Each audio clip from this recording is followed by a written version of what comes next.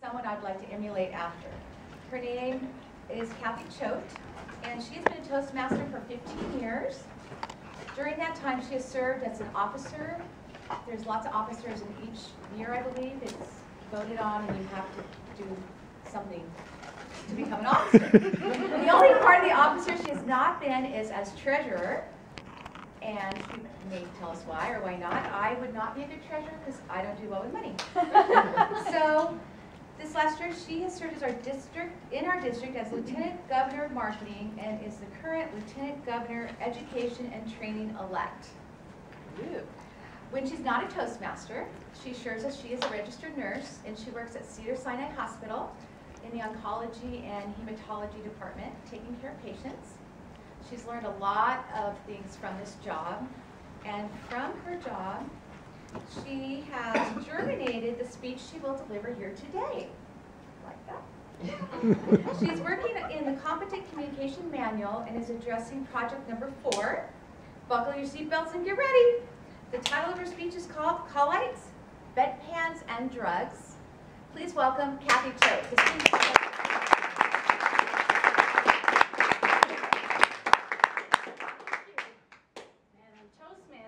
And good afternoon, Ventura County Master Communicators.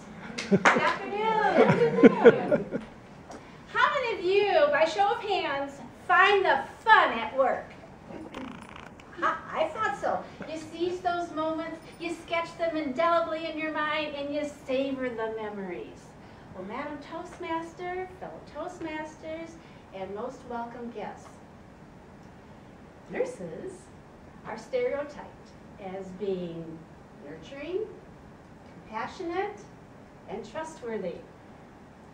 Studies report this, but are they really?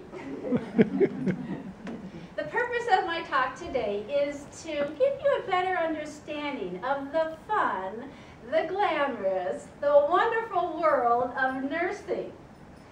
Allow me to humorously present the nursing profession, or what I affectionately refer to as call-lights, bedpans, and drugs.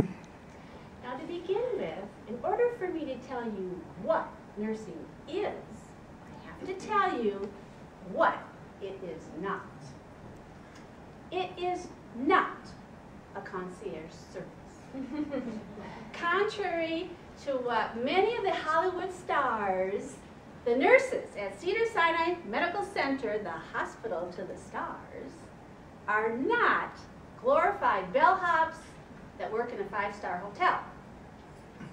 It is not our job to lug in your luggage, to call engineering in the middle of the night to adjust your room temperature, or to interrupt a cold blue to run to the gift shop for your paper.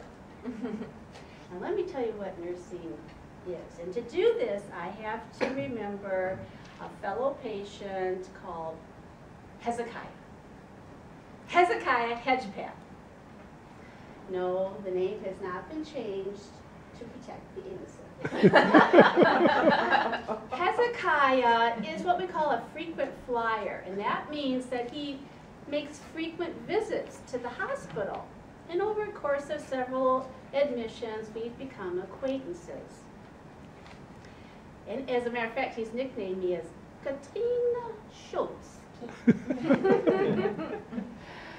Now one day, I was his nurse. I spent, 20, 25 minutes with him, going over his lab values, doing an assessment, giving him his meds, vitals, all that stuff that we do in the morning, discuss plan of care. I thought we were done, so I went out of the room. No sooner, but to my surprise, he put on his call light. He says, I go back in, Katrina, when is breakfast? I wait, still no breakfast. I wait. I said, well, okay, this must be pretty important. So we put a rush on his tray. A little bit later that morning, that day, he calls me in. You won't believe what he called me in for. He called me in to trim his nose hairs. No. Now that's outside my scope of practice. But I must admit they needed it, it was not a Bonnie view. And the hair and the ears, you could have braided them. And so I was frustrated. I said, Hezekiah, are we going to be high maintenance all day today? Now, it's a good thing it wasn't Super Bowl Sunday, because I'm an avid football fan. And he didn't have his TV on. He wouldn't have seen me all day. One other time, he put on his call light. Matter of fact, he was on his call light like flies on fly paper. He stuck to it. And I bolted into his room and I said, what can I get you now? He says, can you get me a new nurse? I didn't realize he was that sick. So I said, Hezekiah, a new nurse? Do you realize how very few good nurses there are here working at Cedars? He says, darling, there's one less than you think. Now, you don't want to tick off your nurse, right? I work with sharp objects. I can play Nurse Cratchit. So I did what any normal, good, red-blooded nurse would do. I unplugged his life support. What would you have done? Just kidding. So I went out of the room, and you guessed it, he was on his call light. So being the good and patient nurse that I am, I went back into his room, and I said, what now, forevermore? And he says, darling, I want a Bedpan. Now picture this. Hezekiah is 400 pounds if he's an ounce. How many of you would like to help me with this? Yeah, same response from my coworkers. But I eventually got some help, and I'll spare you all the vivid details. But we rolled him, we hoisted him, and relieved him. Come to think of it, it is times like this that I would really rather be a bellhop. And moving on now to the subject of drugs. When I say drugs, I'm talking Valium, morphine, Demerol. And those are just for me. Hezekiah Hedgepath, how he hated late pain medication. So we put him on a high-dose PCA and made him a DNR. Is that wrong?